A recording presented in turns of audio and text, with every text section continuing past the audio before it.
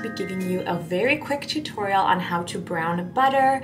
As we all know, brown butter is very delicious, so you do not have to be intimidated. It is quite easy to make. Browning the butter makes it taste so delicious. It truly brings out the nuttiness of the butter. It just gives it this concentrated, almost sweet and nutty flavor and aroma. You can use brown butter in the liquid state, or you can wait for it to get a little bit cooler, either at room temperature or in the fridge. It will also firm up, so you can use it as both a more solid form of butter or a more liquid form of butter, and I will provide the details on my blog post ladolcelisa.com, so check out the link in the description box for this recipe as well for further tips and tricks. So I have here 1 cup or 225 grams of unsalted butter. This is cold butter, but it doesn't matter if you're using cold or room temperature butter because we are going to melt it anyway.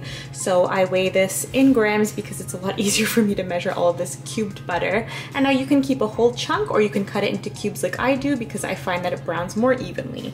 So we're going to take this butter and place this in a saucepan on a medium heat. So once this starts to melt, we are going to be frequently whisking this butter. So just continually whisking this, and then it should foam up a little bit, and then the foam will eventually turn into light brown specks. Just be careful to watch this because this can burn very easily. You really want brown butter and not black butter, so definitely keep an eye on this. It's quite easy to do, but you really don't want this to burn. It should have a nice and nutty smell and even taste to this, which is why I love putting this in my cooking recipes. So now that it's starting to melt, we're going to just whisk this and continue to whisk. This takes a little bit of time to melt, but once it does, it goes fairly quickly. So a medium to even a medium to low heat once this melts. Continue to stir this with your whisk so that it does not burn before it melts. Just slowly stirring this. You'll see it's going to start turning bubbly in a little bit. That's why I like to actually use a larger saucepan than what you think you'll need.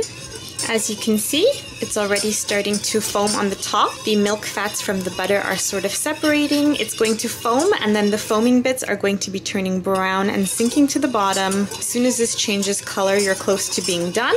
And merely seconds later, I feel as though we are done. So remove from the heat and place into a bowl.